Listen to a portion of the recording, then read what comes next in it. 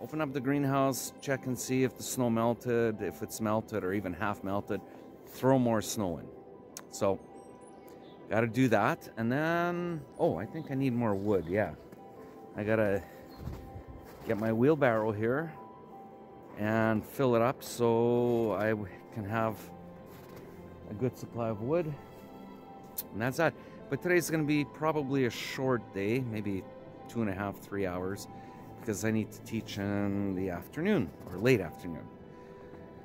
What's the temperature right now? Right now it's about minus 14. It's not that bad. It's not minus 30, so minus 14 is okay. Anyways, my fingers are a little bit cold, so I gotta make this short. And I got to start working. All right, so that's my plan for today. Shovel the snow, or clean the snow, get some wood, and put snow into the greenhouse. And then if I have time, maybe I'll start on some kind of project or something. Okay, gotta go to work. Well, I've managed to shovel everything around my shop and down here, and I got to the first greenhouse and I opened it up and check it out. Take a look at how much the snow melted. I'm going to turn the camera around. Let's check this. So even though we've had minus temperatures for the better part of 2 weeks ago when I did this, it's melted. So I guess it does warm up in here to above zero for it to start melting. So here it is. So while I'm shoveling out there, I will throw the snow in here. All right, back to work. So this greenhouse is finished. I threw in the snow, and now I still need to clean this right here down to that other shed over there and throw snow inside that greenhouse. There it is. Let's get back to work. I made it to the second greenhouse over here. Let's go open that up. Let's take a look and see how much snow melted. I don't know. You and I will be the first ones to look at it. Come on, let's go open up the door.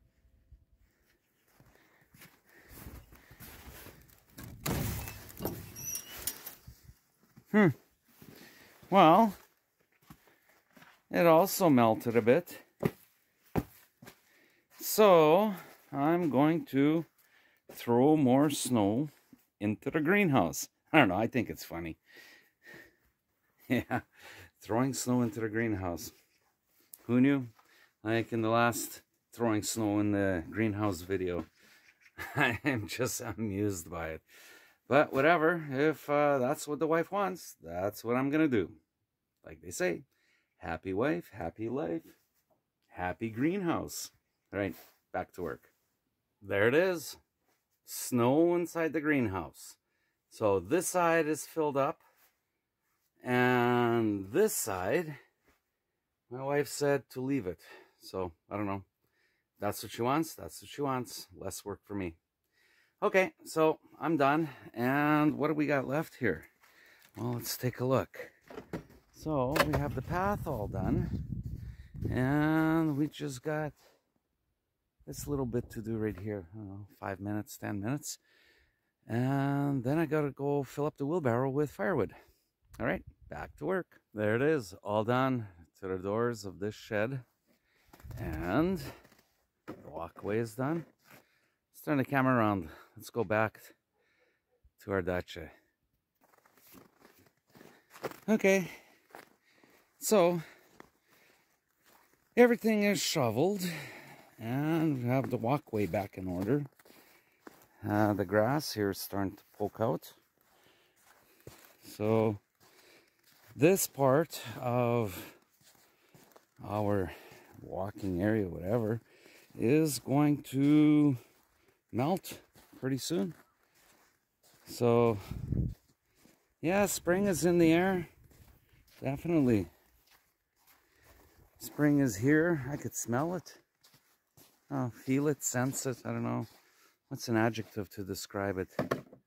Anyways, spring is here. I remember last year, I think it was around April 8th or 10th. All this right here was gone. So that's 6 weeks from now. Yeah, I had the boys working with me here. So yeah, once the snow starts to melt, it's gonna disappear pretty quick. Okay, so what are we gonna do now? Grab the wheelbarrow, load up some firewood, bring it over, park it over here, and figure out what kind of project am I gonna start building. Because I have all day tomorrow, Friday, I could come out here. I have all day Saturday, I could come out here. And I have probably half of Sunday. So in the 3 days, I can probably build something. Anyways, first things first, turn this wheelbarrow around and let's fill it up with firewood. Well, the wheelbarrow is filled up, and how much firewood do we have left? Well, there's a row and a half here, and this is last year's stuff. This stuff is pretty bad. Couldn't build anything with it, so burn it. But we've got still 5 rows of this wood right here. Beautiful wood, and it's thicker. See, compared to this over here, very thin, kind of punky, meaning it's just kind of starting to rot. It's only good for firewood. But this one right here is much bigger, stronger, burn longer. So looks like I'm gonna end up burning that next year. Plus I still have my reserve. I've got that pile over there. I've got some rounds over there. And right over there, I have the pallets. I have the 4x6s, the ends. So still got lots of wood, lots of kindling.